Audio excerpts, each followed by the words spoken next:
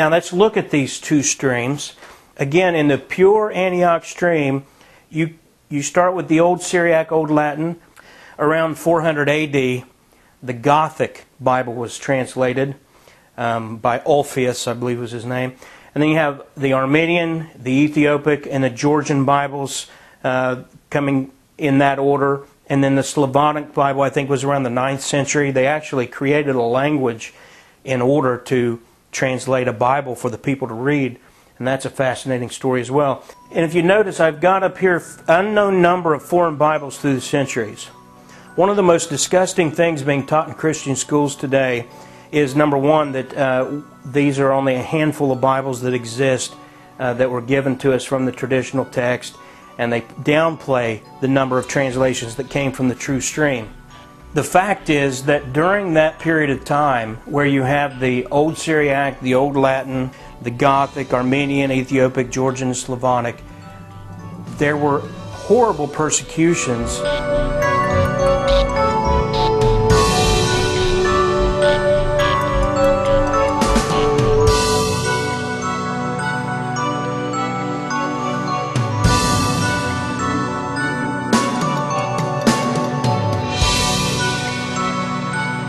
At first it came from pagan Rome, and then it came from the Holy Roman Empire and the popes.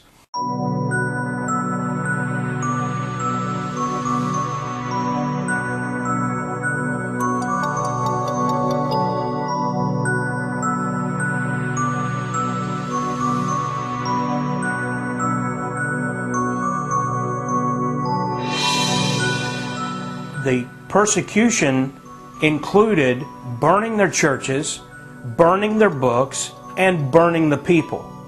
The people would be tortured until they would confess or give up the location of their Bibles and their literature.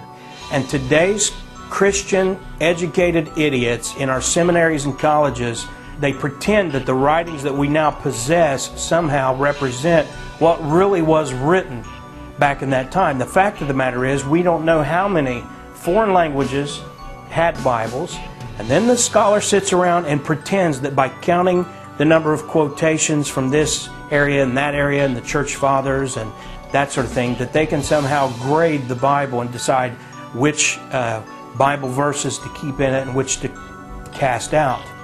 What they're doing is rewarding Satan.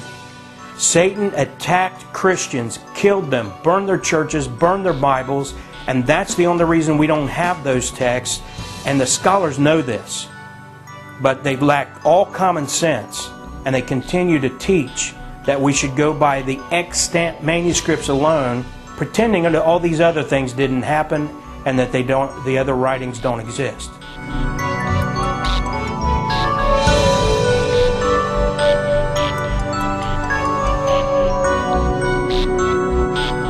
But we take into consideration the reality. Satan has used the Pope, the Roman Church, and other governments under the control of Rome to burn Bibles and kill Christians throughout the ages. And now that gives us the background we need to understand where the King James Bible came from and where these new translations come from. The King James Bible has this history behind it. And then from that pure stream, Erasmus gave us a Greek New Testament. People will falsely claim that Erasmus just didn't know about Sinaiticus and Vaticanus. The fact is, we have writings, letters written to him that prove that he knew about them and he rejected the readings.